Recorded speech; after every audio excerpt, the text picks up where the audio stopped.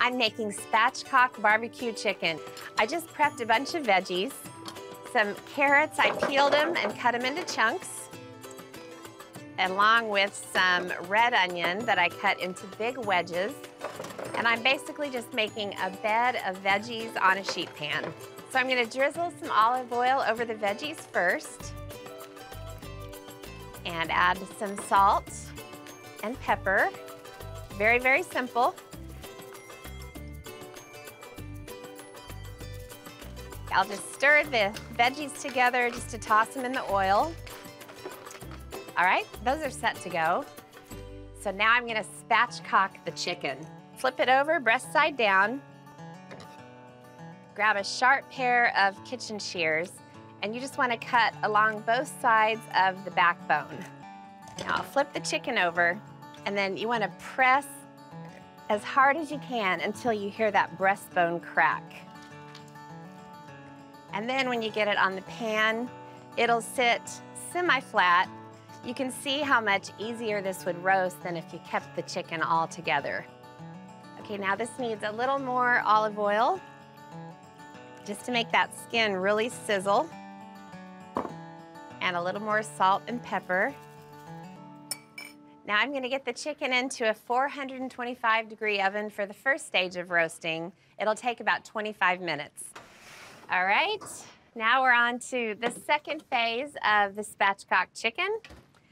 First thing I'm gonna do is sprinkle over 8 whole cloves of garlic. I'm adding them now. I didn't want them to burn, so I waited before I added them to the pan. And I'm tossing them with the veggies.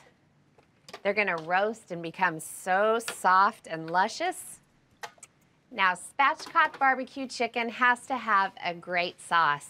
And this one ticks all the boxes. Let me tell you how to make it. It's apple brown sugar barbecue sauce, and I just added a cup of ketchup to a pan, along with a cup of dark brown sugar, 1/4 cup of apple juice, 1/2 cup of apple cider vinegar, 2 finely diced Gala apples, 1/2 cup of applesauce to make it really appley. Then I added 1/2 teaspoon each of smoked flavoring, onion powder, garlic powder, ground ginger, and kosher salt. I stirred everything together and cooked it at a simmer for 20 minutes. Then I pureed it until it was smooth, poured it into a container, and put on the lid. I'm gonna serve half the sauce with the finished chicken, and I'm gonna use the other half to brush on the chicken. I'll give it a healthy coating now. That is a nice thick coating. Now I'm gonna get this back into the oven for 30 minutes, and I'm gonna baste the chicken every 10 minutes. Now I'm gonna remove the chicken to the cutting board, and I'm gonna carve it. I'll grab hold of the drumstick and just cut the drumstick and thigh portion, put it on the platter. Okay, last bit of veggies. And I can't forget about this beautiful sauce. So there it is, spatchcock BBQ chicken.